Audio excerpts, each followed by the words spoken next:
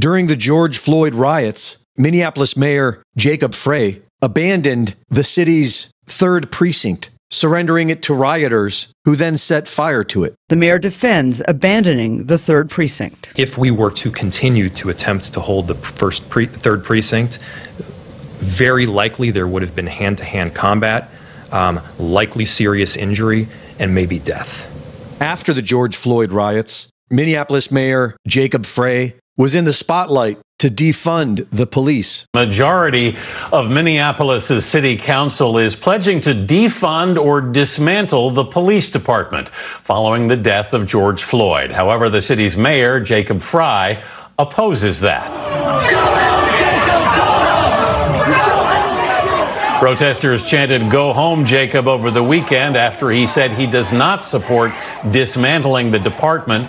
Well, you campaigned on reform. That's part of how you got elected. You have reformed the body cam policy. You have banned warrior training, but we still have the George Floyd incident.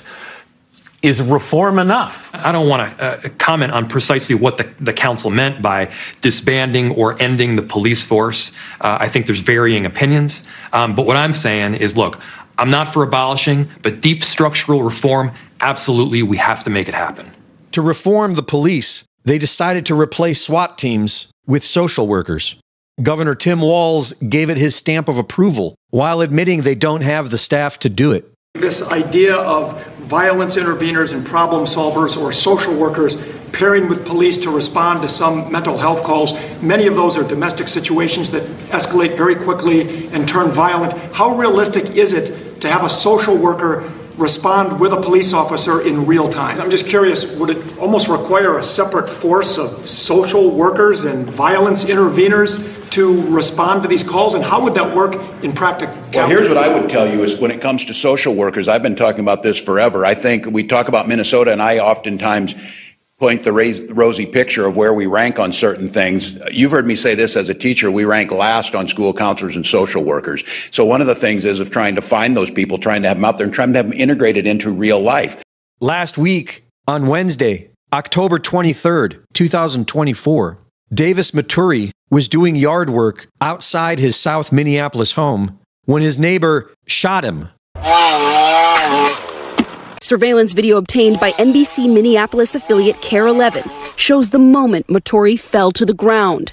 His neighbor, John Sawchak, was then charged with second-degree attempted murder, first-degree assault, and stalking and harassment because Maturi has been reporting him to the police for over a year. According to court documents, Maturi had called police on Sawchak 19 times in the last year, alleging his neighbor had threatened to kill him and his wife, brandished a knife at them, and hurled racial slurs. Maturi was told by a female police commander that her officers were frightened of Sawchak, and she didn't want to put them at risk.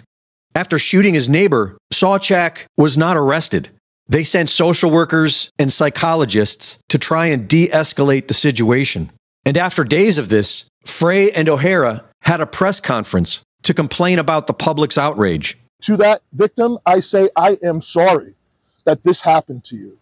But it could not be anything further from the truth to say that we did nothing or that we just simply don't care. That's not true. Everything that we do is impacted by the reality that the police department is much smaller today than what it was prior to 2020, and we are dealing with a much higher call load. We cannot, as a community, on one hand say, hey, we want cops to use less force. We want less SWAT teams. We want more de-escalation. And then when we actually do that, say, how come the cops didn't use the SWAT team right away? We have been there 24/7 the last few days. We have been using our behavioral threat assessment team. We have used a psychiatrist. We have spoken to this individual's family. We have made dozens of attempts to contact this person. But again, to say that we simply don't care or we did nothing is simply not true. This feels a whole lot more like politics than it does like somebody that's trying to find a solution. We're about trying to find a solution right now. Again, less politics. That kind of thing is gross. Hours after this press conference, Sawchak was finally arrested and taken into custody. If you're saying you're scared, what does that do to me, you know? Reporting for InfoWars, this is Greg Reese.